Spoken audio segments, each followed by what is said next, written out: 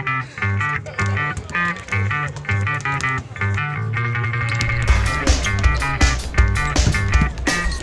TV, and we're here with Steve Novak of the New York Knicks. Welcome to London. Thank you very much. How are you enjoying it so far, and where does this rank in your sort of experiences through your career? Yeah, we're having a great time. You know, we got a little bit of free time, so it's been nice to be able to kind of explore a little bit, not just come in and play a game and leave. So, you know, it's great to be in London. It's a special city, and there's so much to do and see, and we're staying in a great part of town where, you know, there's a lot going on. And how would you compare London to, obviously, the sort of the New York lifestyle in terms of what you've seen? Yeah, I mean, where we're staying, it seems very similar to like a Manhattan or that kind of area.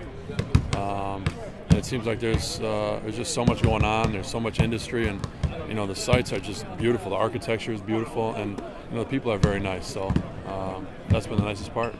And what's it like being a sportsman in New York? You've spent a bit of time in LA and Dallas. You know, what you know, the media frenzy and the fan frenzy in New York. How do you try and cope with that?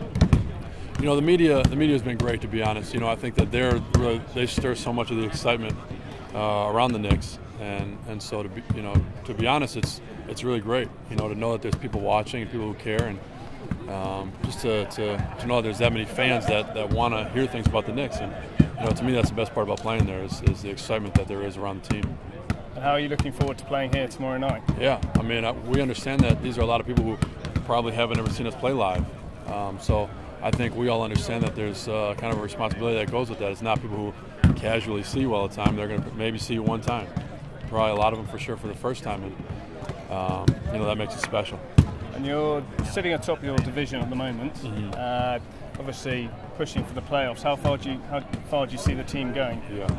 You know, our goal is to win a championship. You know, there's no doubt about it, and we understand that we got to put ourselves in the right position come playoff time and get the right seed. And I think that's really our focus right now is to finish strong. And I mean, I don't even think we're actually halfway through the season yet, so we have a ways to go. But we understand we got to just continue to maintain the same pace. Excellent. Thank you. Good luck for tomorrow night. Thank you very much.